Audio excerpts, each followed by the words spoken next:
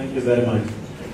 Let me come to you, Helena, quickly, MD at WEF. In many ways, WEF is a unique institution. You sit in a place where you've got visibility and convening power. You've listened through these conversations about what the aspirations are and where the opportunity spaces also exist. What do you think WEF could do in terms of its role to make certain parties come together and things happen? Thank you. Can you hear me? Yes. And so thank you very much for the invitation today to be on this panel. As you may know, the World Economic Forum is an institution that was started 40 years ago. It's an NGO based in Switzerland. But the core purpose of the institution is to bring together leaders from different walks of life, not only across industry sectors, but across many walks of life, including governments, civil society, and academia. Now, typically we bring those leaders together so that they can share different levels of understanding. In certain instances, we do pick up where we feel we can play a useful role. We pick up and create an initiative, an ongoing piece of work where we invest significant time and effort. In fact, infrastructure in Africa is one of those such efforts. At this time, 2 years ago, at the World Economic Forum on Africa in 2012, which took place at that point in Addis Ababa, leaders there, heads of state, said that there must be a greater level of involvement from the private sector in African infrastructure investment, excuse me. We heard that. 2 months later, having done a round of consultations, we felt that, yes, we could support an ongoing piece of work. And basically with the African Development Bank, with NEPAD, with the African Union Commission, structured a piece of work which has had 2 phases to date. And we're looking forward to reporting the outcomes of that work in 2 days' time to 5 or 6 heads of state who will be here wonderfully with us in Abuja. I would have to say, of course, we are not an organization that can invest ourselves, but what we can do is try and bring together leaders, bring together ideas, so that investment becomes simpler or obvious to do. Perhaps I could describe a little bit of the journey that we've taken.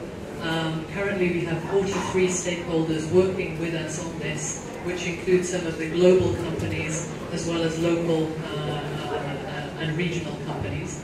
The work took place in 2 stages. In the first place, taking the PIDA Priority Action Plan, and with the Boston Consulting Group, taking that through a 4-stage process of unbundling the 51 projects into 100 smaller projects which were of comparable size, and then assessing them so that you could look at the readiness, the potential, the opportunity, and really collecting data to make the process one which all could contribute to, and which is more transparent, and which allows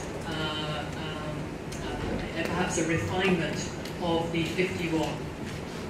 In September 2013, 7 specific projects were highlighted as being of high potential impact. The second phase of work has been primarily around diving down into 2 areas. The first is around project financing at early stage, and the second is around transnational project management. In parallel, we have taken some of those high priority projects and driven technical workshops so that you can put this learning into practice. I believe there are 3 specific corridors which are seen as of highest priority at the current time. What we hope to do over the next days, and I am particularly interested in your input and your guidance, is share the findings with the global stakeholders who will be here, with the African businesses who will be here, and ask the question, seek guidance around those specific corridors, and also guidance about whether a multi-stakeholder platform of this type is useful going forward. Having heard of the call for champions, having heard for the call for breaking down the problem into bite-sized chunks for the different stakeholders along this value chain, it feels like there is some support we can offer. and obviously we are delighted to do so where that need is made. Just perhaps one last thought. I think over the past 2 years we've had at least one international meeting every 2 months on African infrastructure development. I am speaking as a layperson on this. The team is actually on the plane right now to come here, but they have been extraordinarily busy driving this process and making sure that the lessons learned are being shared as a replicatable model from Africa, but obviously other parts of the world that are really looking to understand how they can take the same steps. Thank you very much. Doing business in Africa, you can't afford to be without Africa Investor.